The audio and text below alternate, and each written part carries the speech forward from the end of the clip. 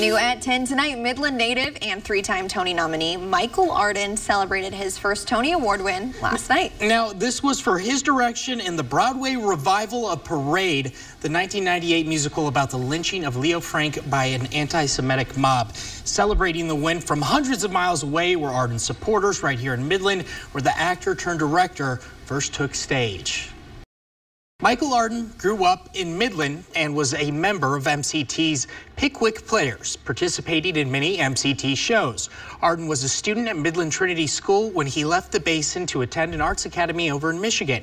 He graduated in 2001. From there, Arden attended the Juilliard School on a full scholarship. He left Juilliard in 2003 to join the Broadway revival company of the musical Big River. A huge congrats from everyone here in Odessa and Midland, and of course, Big Two.